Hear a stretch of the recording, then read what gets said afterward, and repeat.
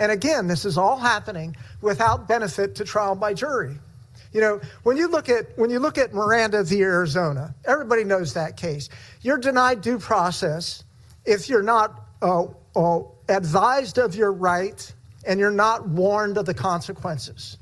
Here's what should happen. You have a right to a trial by jury.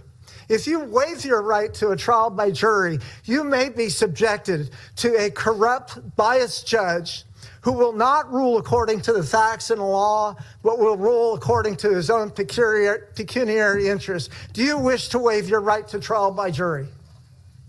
What sane person would?